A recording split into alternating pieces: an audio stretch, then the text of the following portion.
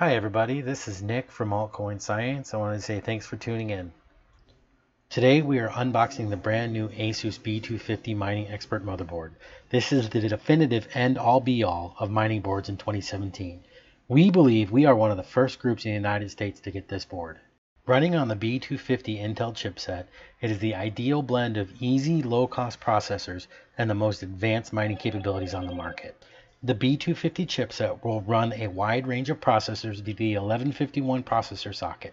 Any 6th, 7th Gen Core i7, i5, i3, Pentium, or Celeron processor built on the Skylake or Kaby Lake chipset will run it. You can usually check this info on ASUS's website, but at the time of this unboxing, ASUS hadn't officially listed this board on its website yet. The B250 chipset does require DDR4 memory, and we recommended 2033 MHz. It's the most compatible with all the processors supported. Okay, now down to the good stuff. The board itself rocks an impressive number of PCI slots, 19 in total, with an interesting layout of power distribution. We'll cover more on that later. But 19 GPUs, wow, that's going to be an interesting looking open-air rig. Let's get started with the unboxing. So gently lift the board out.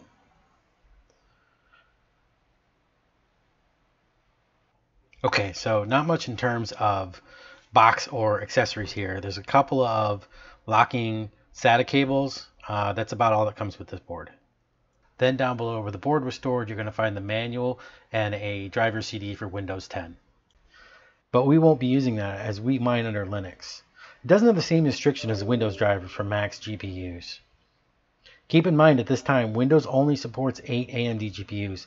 So even if you mixed AMD and NVIDIA, you're only going to get 16 GPUs. You can see here, ASUS released a diagram of the GPU support.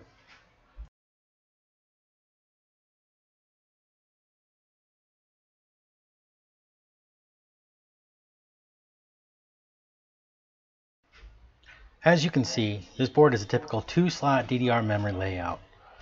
4 expansion slots for your SATA, and as the board is designed specifically for mining, a single USB 2.0 header and a single USB 3.0 header. I find it interesting, ASUS only gave us fan headers for a CPU and one chassis fan. So any additional fans your rig's going to need to either be static on or off or controlled via some other variable controller. For those looking for a variable open-air rig controller, we are working with some vendors to source that, and we'll have more information on our website, and we'll have an unboxing of one of those following this video. On the back here, you'll see a generic PS2 connection and USB ports for keyboard and mouse. USB 3.0 for any bootloader you need, and a single HDMI output. There is no DB15. I'm personally a fan of older DB15 analog cables, as I use a KVM switch to control all my miners. But we'll just have to figure that one out a little bit later. Okay, power. I told you we'd talk more about it. Let's take a look at this diagram that ASUS provided. Depending on how you power your video cards, you might really like this layout. I thought it was kind of cool. And so what ASUS did is they broke the PCI slots into 3 separate sets. Each set requires its own power supply. So power supply A will power the first 7 slots. Power supply B will power the next 6 slots. And power supply C will power the last 6 slots. Okay, so let's look at the board. The first 7 slots here, labeled set A, require power supply A connected here. Now if you're only mining with 7 cards, this is the only power supply you need, but this is probably not the board for you.